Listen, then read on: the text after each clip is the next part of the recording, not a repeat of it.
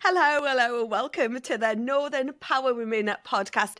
This is our International Women's Day series, and what we're doing this year is not just focusing on the one day where all of us fantastic women run around, attending things, speaking at things. This year, there is so much to say. We always talk about this not being one day. So we've created a whole season of it, and we're talking about sport. We're talking about that mental health, resilience, role modeling across the world of sport and everything, whether we're talking to athletes, whether we're talking to people who have created a business from sport or with sport or working in and around. That's what we want to tell a story of, because we're so passionate here about the world of role models, and we know sport is full of them. And this week I am so delighted to be talking to the founder of Miss Kick, which is such an amazing brand. Grace Vella, welcome. Your bio is endless. You've been featured in everything: Forbes, Guardian, BBC, Sky. You're former Liverpool, Manchester City footballer. And you just got a first class degree as well while you're at it. And then, I'm just going to set Miss Kick up. Welcome to the pod. I've been dying to get you on here for so long. Oh, what a lovely introduction. Thank you so much. It's great to be here. Oh, and it is, and you talk, I love the way you have such a positive vibe around you. I think that's definitely one of the things that I feel watching you and following you. That's what makes you, that positivity. And I think it's really kind of contagious, infectious, that positivity. Has that always been you? Yeah, I think so. I think with everything I've always done, obviously there's good times and bad times, but remaining positive in every situation is really helped me drive forward. So yeah, I think even as a young girl, I've always been that kind of way. And it's so nice of you to say that as well. Oh no, it is. I think it's so important. I think, especially when there's challenges along the way, which I'm sure we'll get to today. Now, tell everyone out there, about Miss Kick. Where did it come from? Because you started, as I said in the intro, you started playing football. And where did Miss Kick come from? Yeah, so I grew up playing football. It was such a big part of my life when I was a young girl. And when I didn't quite make it as a professional in the game, I decided I wanted to go to university. And although I did psychology, I knew that I wanted to do something in sport or in football. And I remember just being at uni and thinking, wow, when I was younger, wouldn't it have been great to have a brand or something that really represented me as a woman and as a young girl? Because when I was growing up, I was wearing boys' kits and we were just treated so differently. So that kind of led to Miss Kick, the brand. And my dad organises a football tournament every year on the same field where I grew up playing as a young girl. And we launched it and it went down really well. And we sold all these T-shirts and I thought, wow, I could be onto something here. And so I haven't really looked back since then, to be honest. So founded it when I was 21 at university, and 5 years later, it is what it is today. And this was literally you starting printing T-shirts on your mum's kitchen table, is that right? Oh yeah, definitely the typical startup story. So I was buying them online and designing them myself and printing them myself, taking them to the post office. It all kind of started from there, really. My mum's really glad now that we don't have boxes everywhere. But that's where it all started, in the kitchen. And you talk about this as almost like, we talk about entrepreneurs creating things that fill gaps in the market, but this was a personal journey, and this really resonates with me because I'm, I like to say, I don't want to say older, probably just, been around a bit longer, but I was a big passion for football, and it wasn't something that there was the opportunity to play in school or, so I was a big Everton fan from my sins. My nan always said that, I wanted to play football, and she was like, you can, and we're going to set Everton ladies up and all this kind of thing. But there was, like you say, there was no kits. There was nothing. You would just buy this was a youth at the time, as there was nothing that sort of gave that women's fit or anything like that. Is it not crazy that we fast forward all these years on and we've still had the fiasco or debacle that happened in the summer with Mary Earpshire? It's madness, isn't it? Yeah, it's crazy. Like, we think, especially reflecting on when I used to play and where it is now. Of course, I'm a huge advocate for the game, and I've always said women's football is going to grow, but the sort of trajectory it's been on, not just here in the UK, but across the world, has been absolutely amazing. And of course, it was upsetting to see the things around Mary Earps and her shirt, which does highlight that there is still those barriers that girls and women face, especially when it comes to representation, whether that's through a goalie shirt in store or me just being a footballer and being able to go into a high street store and buy a football shirt that fits me. So yeah, it's positive, it's great, and I'm so excited for the game. But we, like you say, there's still these things that kind of crop up along the way that remind us that, you know, we've still got to keep pushing on and doing our best to doing our own bit in order to grow. I think one of the things that stood out for me in the last couple of years is that 2 years in a row, the BBC Sports Personality of the Year has been won not just by a footballer but a female footballer. Like, you've got to high five that, right? Yeah, definitely. Like, what the Lionesses have done for women's football in this country is unbelievable, and it's so amazing that they're getting these accolades because it's not for more than they deserve. So yeah, it's amazing, and long may it continue. And one of the things last year, one of the things that the Lionesses have done is they've used that, if you like, that voice and that platform for good.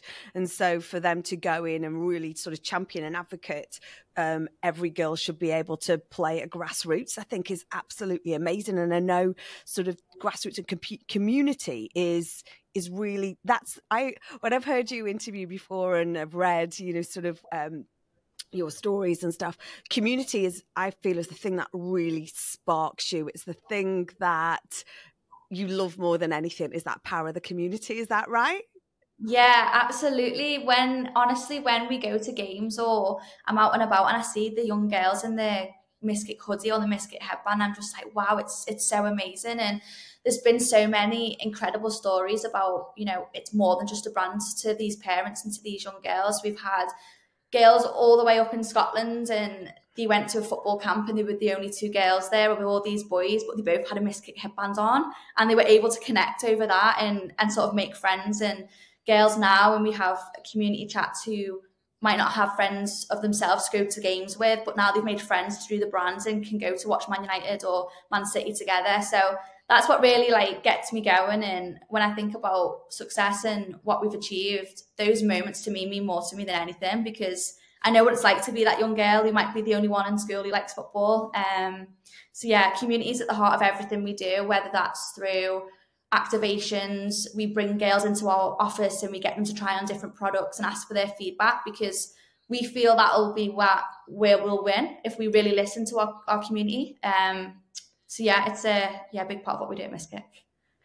And it does feel really personal. It feels like this is what you would have wanted back in the day when you were getting into football, planning your career of, you know, obviously wanted to play, you know, on the top level. So is this every time you get those young girls in your office, do you think that was me? Yeah, 100%, 100%. I love asking, even when we're doing photo shoots and stuff, I'm always asking them questions about like what position they play, what's their favourite player, where do you play, what's it like playing at grassroots. Like, I just love learning about them and finding out more, but I'm finding actually now more so, so many different girls play football now, and it's amazing. It's not just one stereotype. There's all, and it plays into what we do when we're thinking about colour and fit and sizing, and we want to be able to cater to all those girls, which is amazing to see. And what's the, I suppose, two questions here. What's the advice that you love to pass on? And what's been the question that I suppose has either challenged you or motivated you more from one of these young girls? Advice, I think, because I get asked a lot about, a lot of them want to have a career in sport. I might jump on a quick call with them, and I always say to them to follow the passion and what they really enjoy doing. So I know when I was their age, I could never have called that I was going to be doing this. There's no way. But the one thread that's got me through everything is football. So I always say to them, if you want to build a career around something, make sure you love it and passionate about it, because one, you're probably likely to be good at it if you find it passionate, and two, things are going to go wrong. So it's important you have that resilience, and if you care, then you're more likely to keep pushing through. I know one of the things that you're really, really passionate about is the give back as well. And you donate a percentage of your sales to charity. You have your own foundation. Giving back, it clearly is part of your value set. Yeah, definitely. So even when I had the idea for Miskit, I definitely wanted to build a successful business, but all the way through in my journey, we've had some sort of vehicle that enabled us to give back. So when it was just me selling t-shirts, it would be like I would just put a bit of money aside and we'd buy footballs and stuff for the girls. But as the company's grown, it felt like the charity was the right thing to do. So yeah, we donate a percentage of our sales to that charity, and that's all about giving girls opportunities to get involved in football on and off the pitch. It's a personally, for me, it's an amazing thing to do, and I love being able to do that. And I think it really solidifies to people who we are as a brand, and that we're not just about, you know, selling hoodies. We actually want to make a difference as well, which has always been really important to me as we've kind of grown. And is that so much more than football? It feels like is that shared passion of the customers that you see, but so, and I suppose you don't see them as customers, it is your community as well, yeah it? Yeah, definitely. And sorry, no, I was just going to say I think when we can support them away from just product, I think that really like I say, drives home that message, which is good. And you talked a little bit then about sort of making mistakes and doing things wrong, and how, you know, that helps us learn. Is, you know, I think you've got to think like that. It's tough, isn't it? You know, you talk about Googling how to set a business up, how to create a logo, how to build a strategy. Does that learning and that, because I don't think it's failing. It's learning to recover sometimes, isn't it? Oh, absolutely. Like even now, when like you made that lovely introduction about all the things we've achieved, even right now in this very moment in time, we're still in that like learning phase and growth phase. And it's easy to set up a business, but it's hard to scale a business. And I'm definitely finding that at the moment. It's almost two different things. And you have to have thick skin. And yeah, like I came out of uni and I'd set up this business, and I didn't know trademarks, accountancy, website, all these things. And I just think like if you just keep trying and you're going to make mistakes. I make mistakes every single day. If I could turn back time 2-3 years and knowing what I know now, I would do so much differently. But you also got to be kind to yourself and think, you know what, you made the right decision with the information you had at the time in your life. And so, yeah, it's painful, it's growth, but I know when I look at myself as a person, I think I've learned so much, and no matter what happens or what happens moving forward, no one can take that away from me. So yeah, it's tough, but it's so rewarding at the same time. And what do you do to celebrate? Celebrate. We get a Starbucks every Friday. That's a celebration. We've made it. It's all about the small wins, isn't it? Yeah. It's all about the small wins, isn't it? You kind of, I think it's so important to high five those achievements, because I think when people see, or even if you know, celebrating with your team, it's really important, because it is tough, isn't it? It's tough learning all this stuff that you never get the opportunity to. So I don't know if you've ever come across Young Enterprise. You know, the 20 years now, and one of the big drives at the moment is that financial education, because it's something you don't get taught, is it, in school? No, absolutely not. And it's so strange that it's not, because it plays such a big part in your personal life and if you want to go set up a business. So yeah, it's great to hear that. I wish I'd had that 5 years ago. And talking about sort of that education and passing on that skills or learning, I know that leadership is really a big thing for you, and what you like to focus on, looking at the leaders of the future. What does the future of leadership in sport, football look like? You know, because there are so few sort of leaders at certain levels, whether it be coaches or across leadership in the game. What do you think what do you think, is there a solution to this? Where do we start? Is it grassroots? Is it, you know, more highlighting people at senior level? Yeah, you're so right. If we look at sort of like, especially female representation in football, it's still lacking. I think we've just got to keep knocking on the door and asking questions and pushing forwards. We've got amazing role models like Yvonne Harrison, you mentioned earlier, Emma Hayes, people like that who are real trailblazers and role models. And I think the more we can highlight people like them, whether that's through the media or through opportunities within the sport, young girls coming through will see them and be like, oh, I can be like them as well.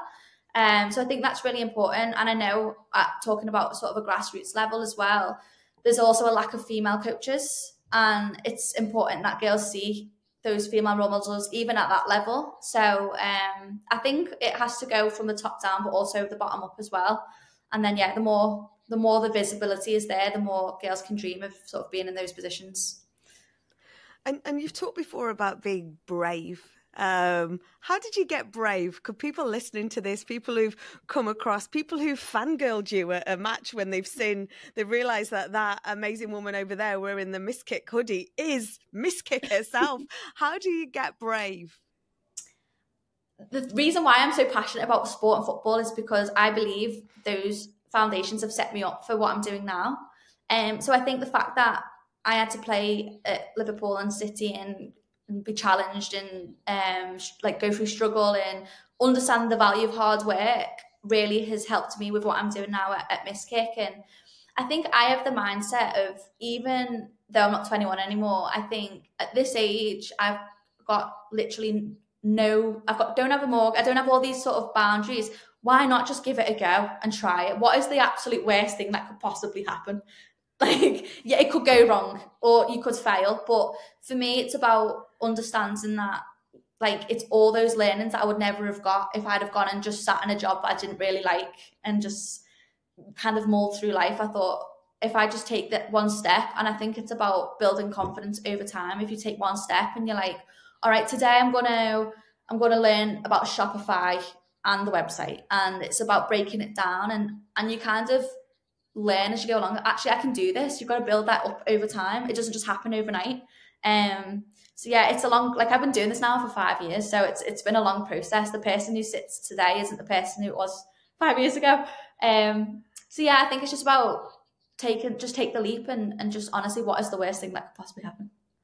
It's not that. And I think we've had a pandemic in the middle of that, which I think came at a time where you were just on that kind of fabulous kind of upwards spike, and then the pandemic came.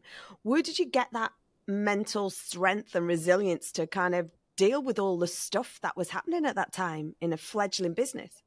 Yeah, it was bad timing for everyone, I think.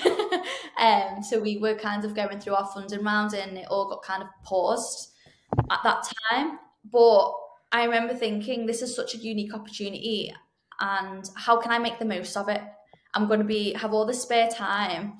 And it was just about thinking about what I can do. So instead we looked at our social media and growing the community and because everyone was sat at home doing nothing. So it was just about kind of seeing the opportunity, even though the actual circumstances were really bad.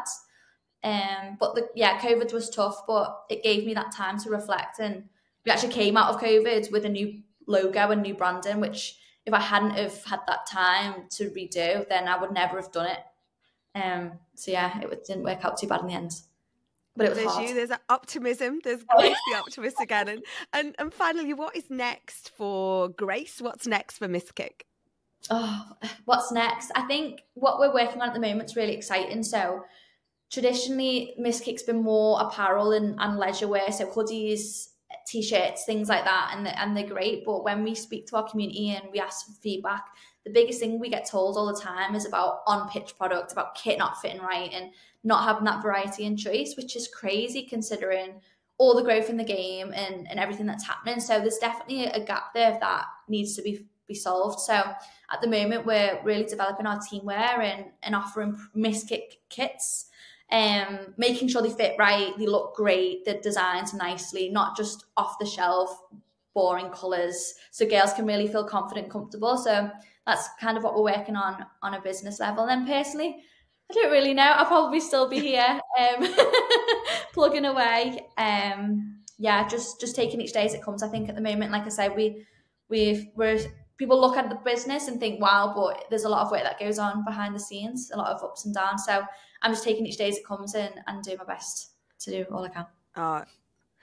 Be more Grace is what I say. Be brave, be optimistic, be awesome. Grace, thank you so much for joining us on today's podcast. It's been a joy to watch you fly, and please keep doing that and inspiring the next gen and influencing and informing those, to break through those ceilings. Absolutely. Thank you so much for having me. Oh, and thank all of you for listening. I love this series. I love having these amazing conversations with these different women from different parts of the world of sport, playing it, leading it, doing a bit of both, creating, innovating, entrepreneurs, but all with different messages. So thank you so much. Thank you to each of them for helping us celebrate this whole season of International Women's Day weeks, which is great, not days.